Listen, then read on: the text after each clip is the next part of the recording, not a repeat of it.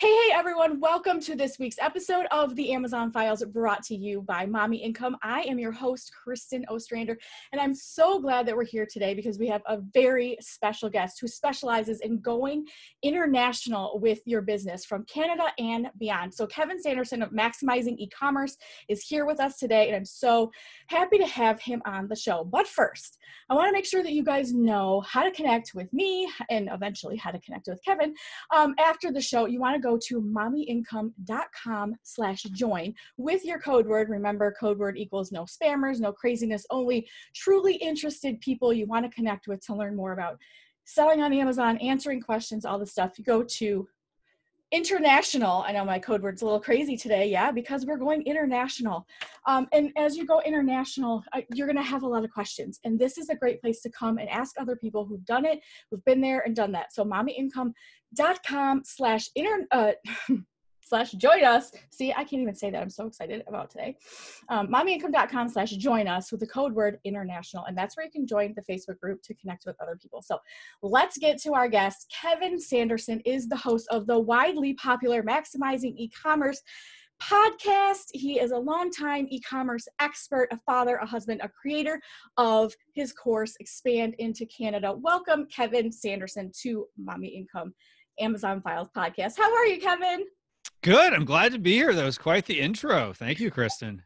I love to have special guests like you, so I would just love to jump in. So introduce yourself to our audience and let us know who you are and about your family. And Sure. So my name is Kevin Sanderson, and I live in Florida, kind of South Florida. So South Florida would be like Miami, Fort Lauderdale, West Palm Beach area. I live like one county north of there. So it's like kind of sort of like rural meets suburban kind of area. And I have been selling as an e-com. Well, let's do the father thing first. So I'm a father of two, and have been my wife is from Michigan, and I grew up in Texas, and now we live in Florida now for over 20 years. But basically, the gist of it is I was climbing that corporate ladder and decided I wanted to do something a little bit different. So to keep it very short, I was starting to listen to podcasts, and then the company I worked for got bought out by another company, and my level in the organization didn't exist. And so as time went on, one day my boss taps me on the shoulder. Hey, can you come with me to have a meeting in the conference room? Sure, no problem. Go into the conference room. Her boss was there, which was expected. That was no big deal. But across the table was the head of human resources. And I was like, well, this is not normal. That's never a good sign, is it? No, it was not a good sign. So I ended up going to work for a friend of mine who had a insurance agency, help them basically, recruit insurance agents, do some training and things of that nature, where I really kind of got a knack for training and helping people to create income streams as we were doing in insurance. And I kind of started realizing I'm working really hard for someone else's dreams, and I was happy for them.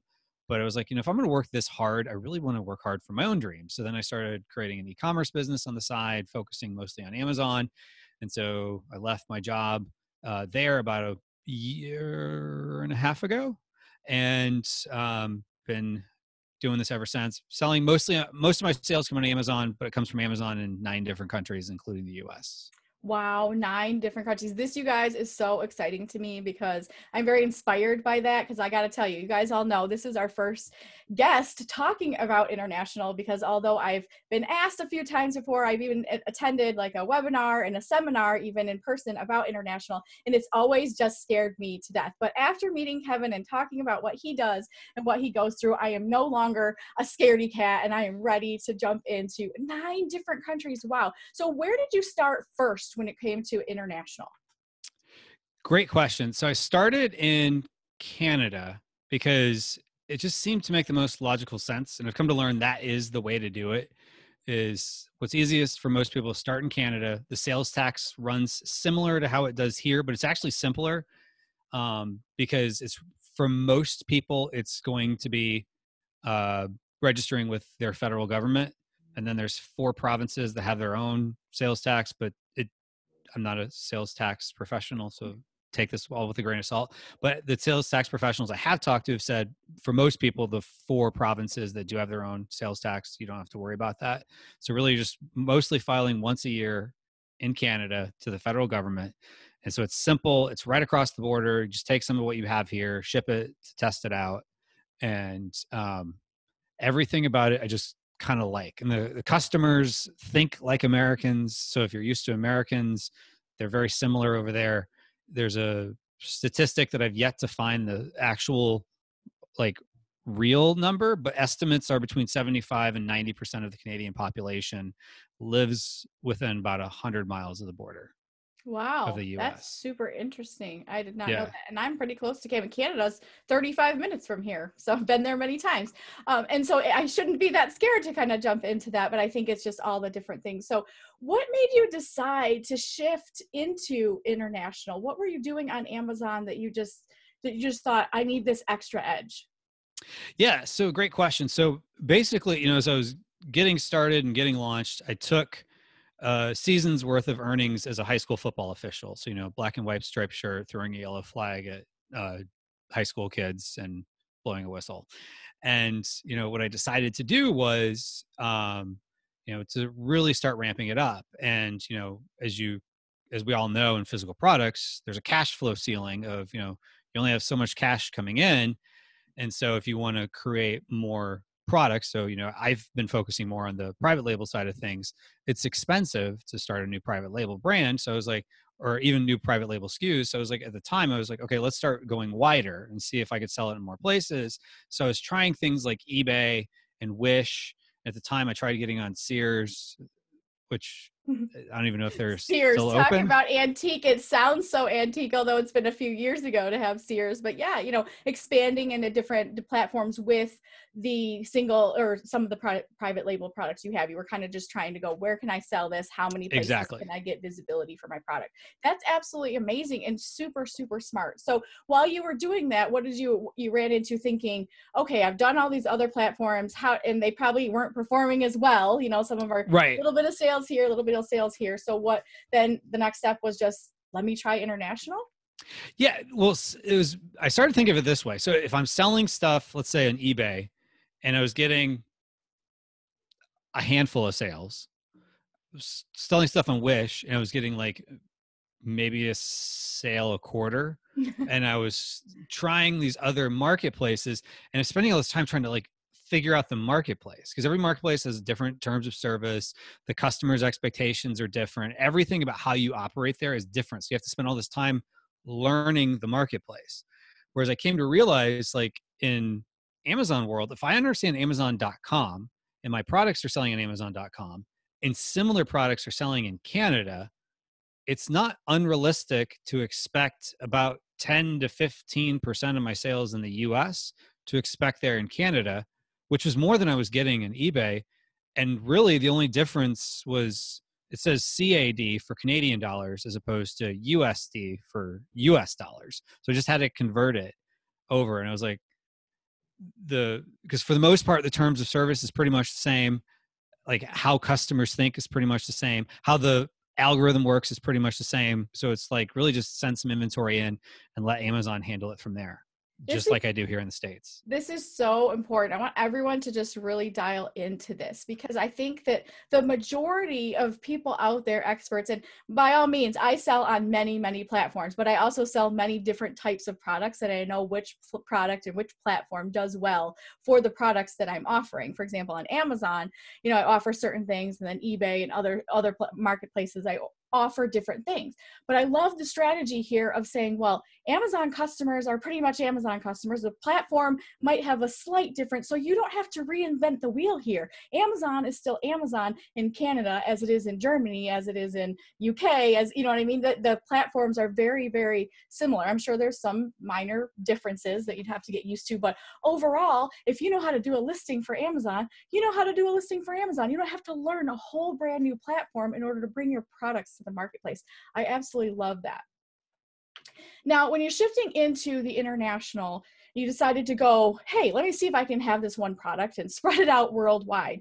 Can you explain, because I know some people are really confused about this, can you explain the difference between, well, why would I sell on Amazon Canada when Canadians can buy from me from the US? What is the benefit to me as a seller if I'm selling in Canada or the UK or somewhere else, rather than them just buying it from me and having it shipped to Canada? Because I ship worldwide, right? So what's the difference there?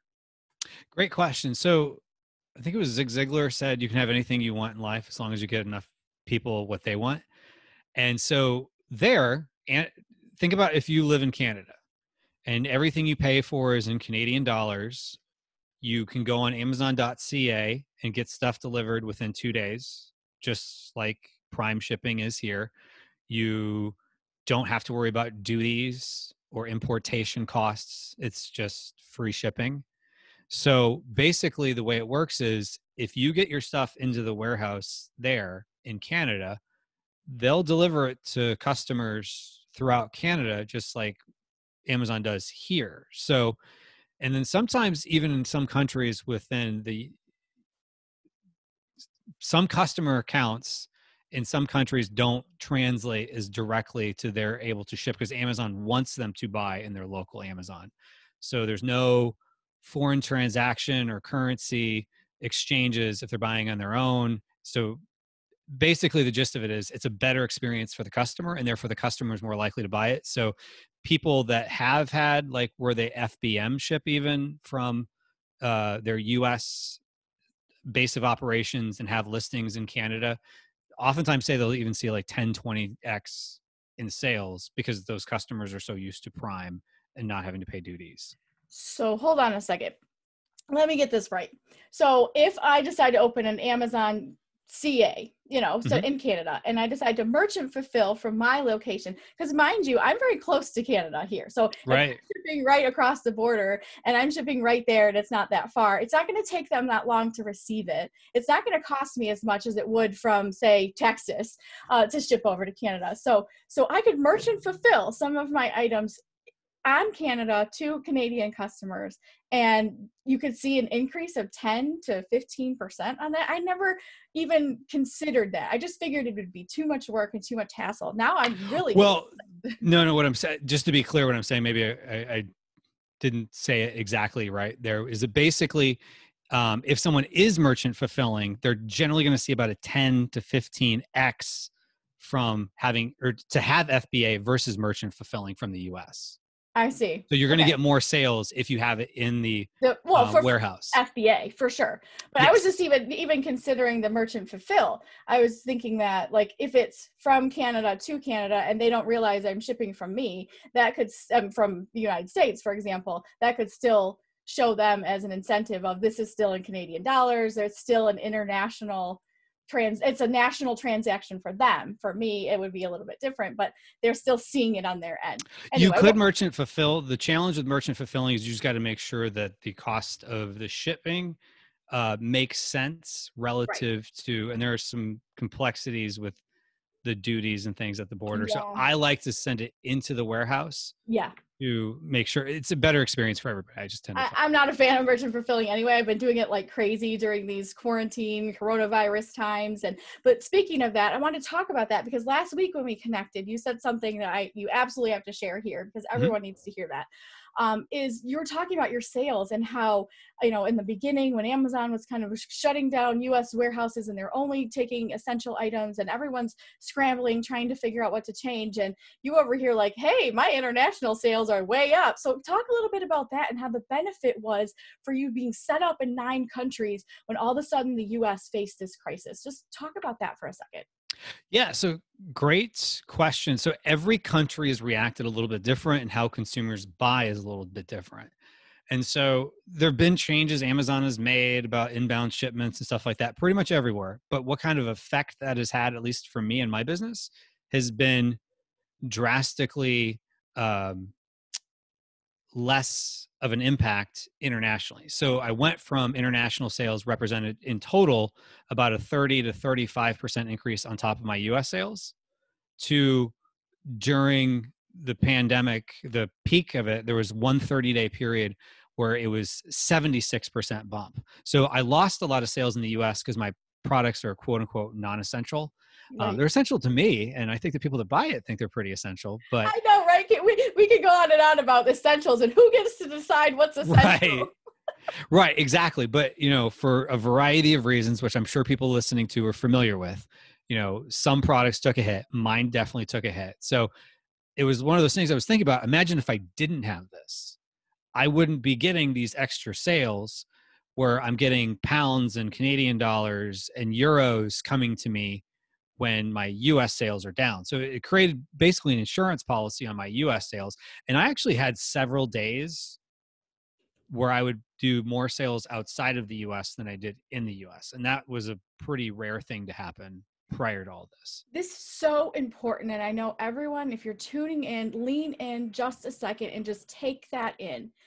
During this, we can never predict global pandemics, right? This was a Right. global issue. And so this is, won't be the first time, won't be the last time. We're always facing something, whether it's economy issues, whether it's weather issues. There's been many weather disruptions and supply chains, all kinds of things can happen.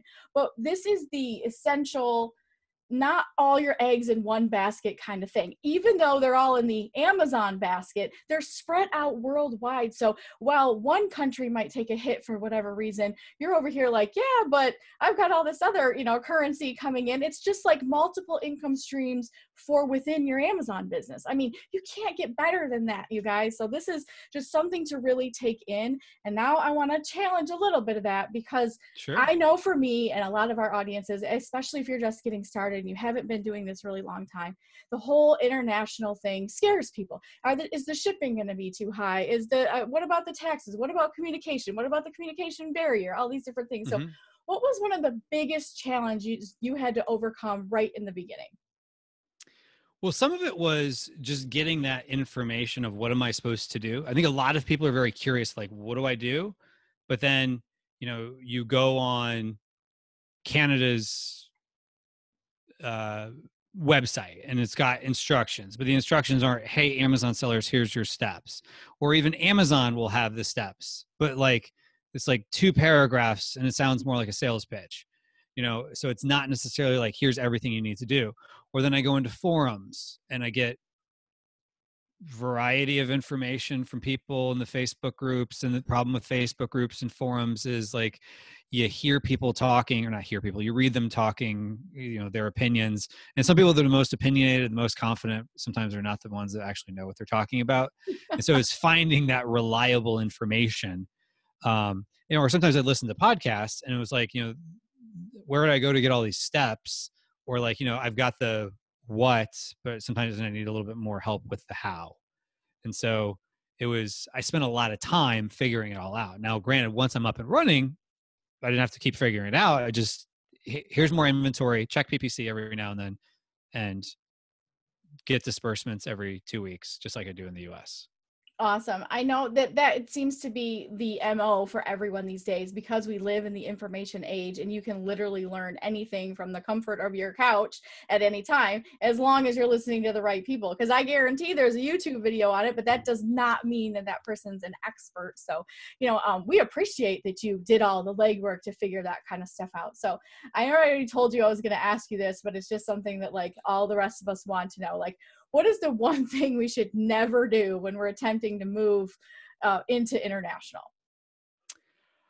I would seek out guidance from somebody, whether you reach out to me, you reach out to a tax professional, you reach out to someone. So I made a mistake. I'll use Europe as an example. I made a mistake, which actually I was able to fix it in a way that made sense. But if I didn't make that mistake, it would have not been as good, which was kind of a weird It could thing. have caused more problems, maybe. Right. So the gist of it was they have what's called the flat rate scheme. So it's basically, we think scheme and we think of taxes, we think someone's going to jail in the US. There, it just means accounting methodology. So they have flat rate scheme and what they call the standard scheme. And the gist of it is flat rate scheme is much simpler. And if you do it right and you register into the right industry, you can save yourself a lot of money. And the gist of it is I messed it up how I did it, but they were able to fix it and ended up saving money in the long term, which if I I would highly recommend, especially in Europe, that you work with a qualified tax professional. Canada is a little easier to DIY because you're doing it once a year. And when you file, it's like 6 boxes and they're pretty easy to figure out. And worst case scenario, you can always reach out to an accountant if you're not comfortable with it.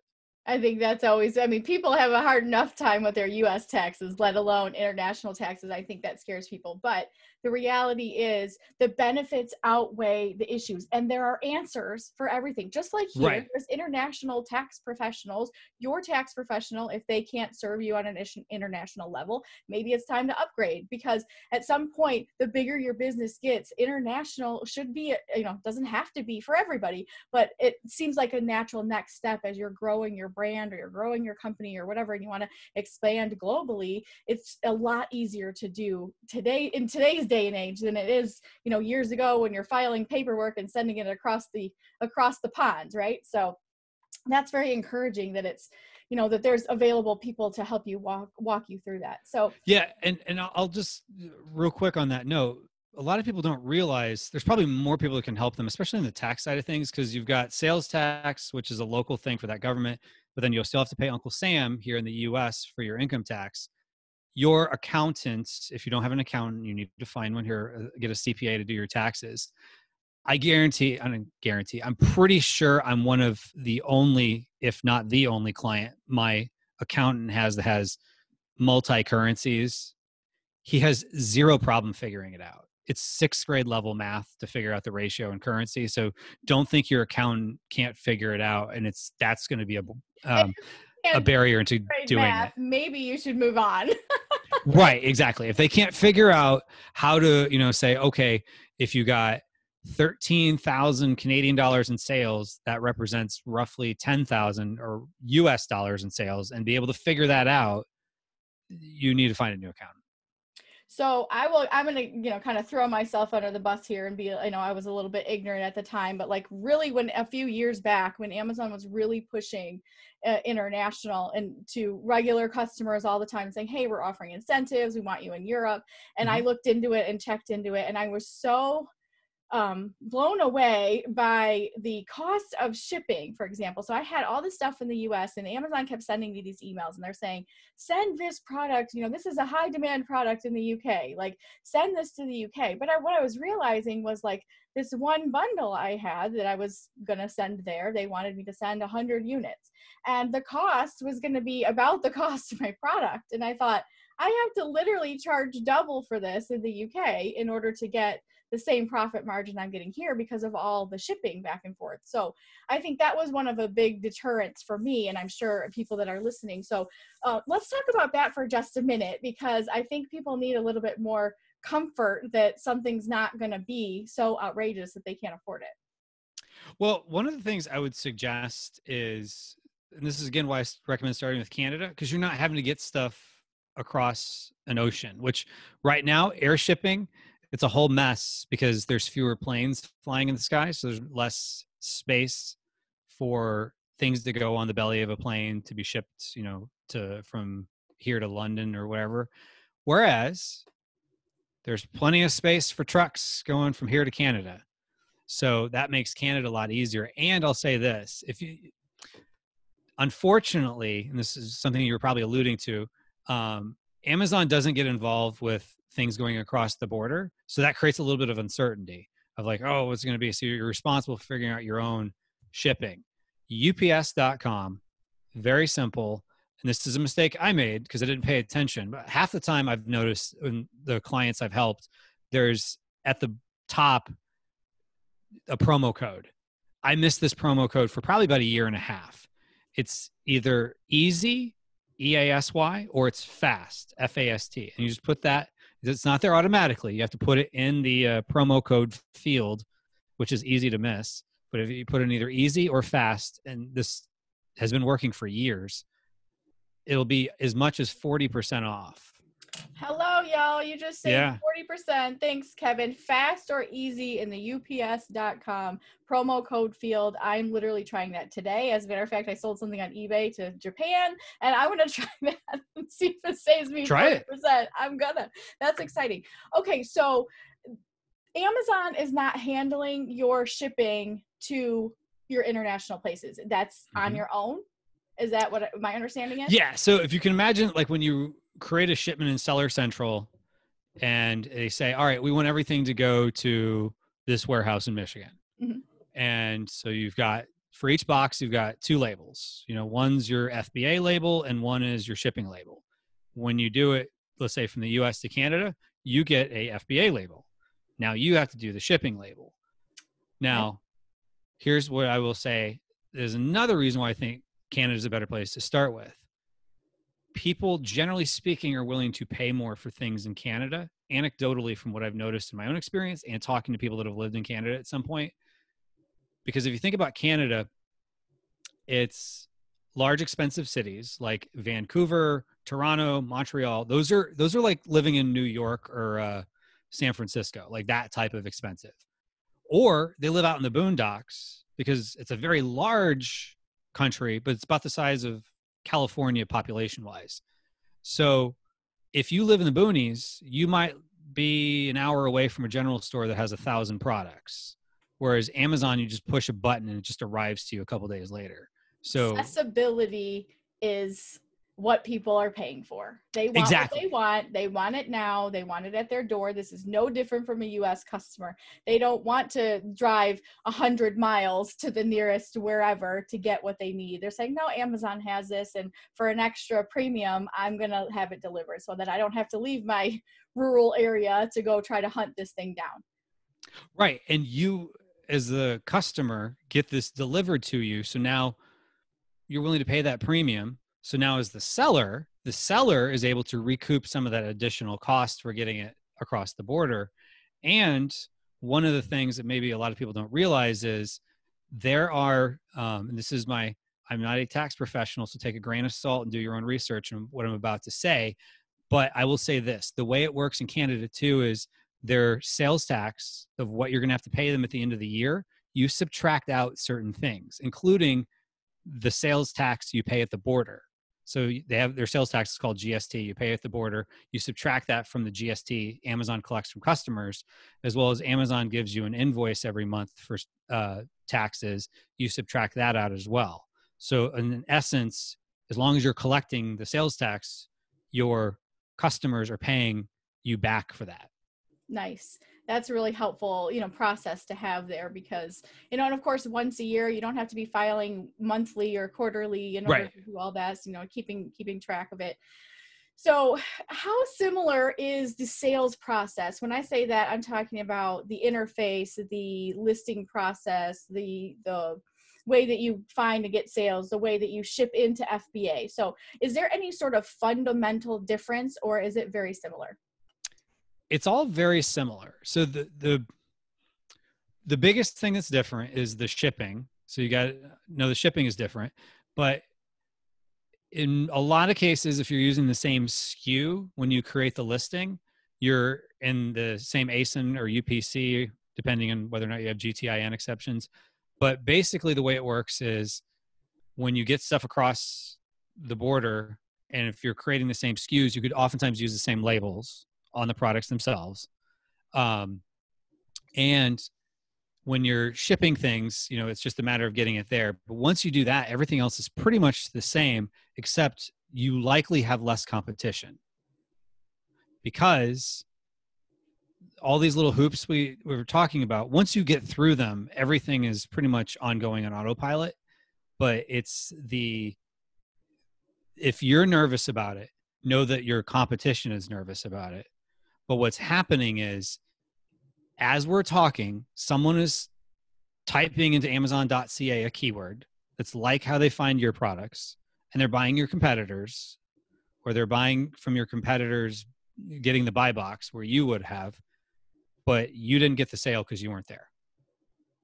I absolutely this is my challenge. This is me because of having this interview. I'm going to do Canada and I am going to do it your way. And I want to do this. And here's the reason, because back in the day, I'm not as old school as some people, but I've been selling on Amazon for a long time. Like before like right when FBA like was a thing, like right before FBA was a thing, and I was selling things and books. So back in the day when you could literally load up every single thing you were selling, there was no stickers, no FN SKUs to put on anything. You could put it all in one box, ship it off to Amazon, and then just like sit back and collect money. I mean, it was pretty simple. It was like what I call like the Midas touch of Amazon at the time, when like no one else was really doing it. And I was selling stuff on eBay, and then I was flipping it to Amazon, and I could not keep up. I couldn't sell things fast enough. I'm like, what is happening here? It was just revolutionary. And I really think that that's what the international marketplace for Amazon is right now. It's the Midas touch days. It's if you have a product and bringing it to Canada, all it does is give you an edge. So if you're on page 4 on Amazon.com here in the US, you could literally be on page 1 in Canada because all of your competition is too scared to do what you're learning how to do right now, which is getting into Canada and eventually other places, because they're disregarding it like I have for the past few years. And this is my challenge to do that no more. So y'all mark my words. I'm going to let you know when I make my first sale on Amazon.ca, because thanks to Kevin. Yeah. And it's one of those things, you never know what the results are going to look like. So as much as I say 10, 15%, you can't even guarantee that because there's no guarantees. However, with that being said, I just interviewed someone for my podcast who she's doing about 25% of her sales in the US, and she's crushing it. She's doing it really well in the US. So she's doing about 60 units a day in Canada just by adding it. Someone else I recently was talking to, for the entirety of last year, he was looking at about 35% of his sales, an extra bump by selling in Canada. Someone else I know who he was doing about 15% of his US sales, he was seeing in Canada, because he also was quote unquote non-essential. He was seeing his Canada sales were 50% of his US sales. So none of them would have gotten anything. The only thing that would have guaranteed themselves is a 0 if they hadn't tried. Exactly. You can't get results if you do nothing. You can't get a yes if you don't ask. You can't get a sale if you don't do the work. And y'all know about I am not a sugarcoater here. I am not one of those people that give you fluff and give you like, oh, you can have all your dreams whenever you want. No, you can if you work for it. And, a lot of what holds us back, and I'm throwing myself under the bus here, so we're all in this together. I have been avoiding international because of this very reason, because of fear, because of lack of time to put into figuring out all the steps. But thanks to people like Kevin and his, expand into Canada course, like we don't have to guess anymore. I don't like guessing. I like to just know, just tell me how to follow the yellow brick road so I can get my stuff into Canada. I want to call my accountant and say, so we're adding international sales. I hope you're ready for that. And other than that, we're just gonna, what is one product, right? If the process is the same, and except for, these labels go here, this one goes to Canada, this one goes to, all the warehouses in the US, why not try? What's the worst that can happen, right? We actually get an increase in sales. Right, exactly. Or let's say, how I was saying, oftentimes you can, increase the price. Let's just say for that particular product, the market doesn't seem to be bearing that, or the cost is expensive and you're not recouping enough of the price and your margins are lower. You don't take margins to the bank, you take money to the bank. So either way, you're bringing additional money. And this is during a time period that you would not have gotten those sales. So over the course of a month, a year, whatever, every dollar you're bringing in is incremental and extra. And these are customers that are not cannibalizing like one marketplace over the other where they're searching for the best price. They're pretty much exclusive to one country or the other. I have a quick question about research. So, Sure. Because I know we push a lot of product research here at Mommy Income and the Amazon Files, and research is absolutely everything. Do you find the research tools are helping internationally? Is it the same type of platform to use? For example, people use things like Helium 10, Jungle Scout, Merchant Words. Those are some of our favorites that we use Sure. here. I know that at least on Merchant Words, you can search by actual marketplace. So I can literally cut out everything except for Canada, cut out everything except for US, whatever, to do a search. Is that still a possibility? Do you find that the keywords are changing there, or is it pretty much the same? If you're using the listing here at Amazon, you can just clone it and make it on Canada, or was it an extra step of research for an international marketplace? Great question. So what I would say is, as far as, the first part of the research is check to see if similar products to yours are selling, or if you're doing wholesale, you could see if that product is already there. But oftentimes, even with wholesale, the full catalog of a particular brand isn't there. So sometimes you're just creating more of a value proposition to brands by saying, I could offer you not just in the US, but also in Canada. But then also what you want to look is, are similar products selling? And if they are, at least give it a try. And you can look at sales history and things like that. And sometimes the seasonality is different. Like if you're selling fishing lures, chances are during the winter, there's not as many people buying it relative to what the US is, but maybe in the summer it's really good because everybody just wants to get out of their house there. So those are things to consider. And then really what it comes down to is, when you're going into the other marketplace and you're deciding, okay, what do I want to call things? To start off with, use the same keywords and everything as what you're using for that product in the US. And then you can adjust it, because maybe you would rank better for certain keywords than you would in the US, or maybe you wouldn't do as well with other ones. But you'll never know until you try. But generally speaking, they tend to use very similar words to what we use in the US relative to like UK, where sometimes it's almost a foreign language, some of the words they use. I know, right? Like that, we've done the test before here when we've asked people, and this varies even stateside, right? So, I'll put a picture, an image of something up on my Facebook group, and I'll say, what is this? And then a whole bunch of different people come in and they say, this is this, this is this. And a lot of them are the same, but some people say these oddball things. We discovered this when Amy and I talked about this. She's from the East Coast, Connecticut area. That's where she grew up. And I'm, of course, Midwest, Michigan here. And she was at my place, and we were driving, and she said, oh, punch buggy. And she punched me in the shoulder. I'm like, punch buggy?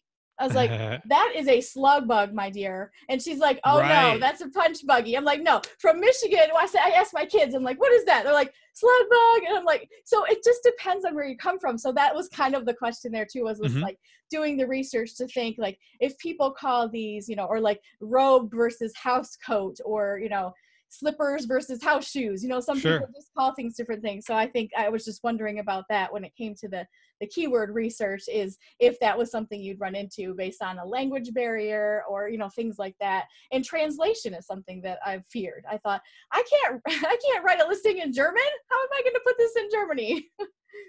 Yeah. So the thing I would say, when you get to the point of you're going into Europe, start in the UK because it's also in English, but when you're ready, go to Germany next. And there, it's best to hire a German translator, someone that's legit. Most people wouldn't suggest this. I don't even necessarily, I won't say this is my official suggestion, but I'll say doing this versus not doing anything at all. Start with Google Translate. Yes, it's not going to be optimal.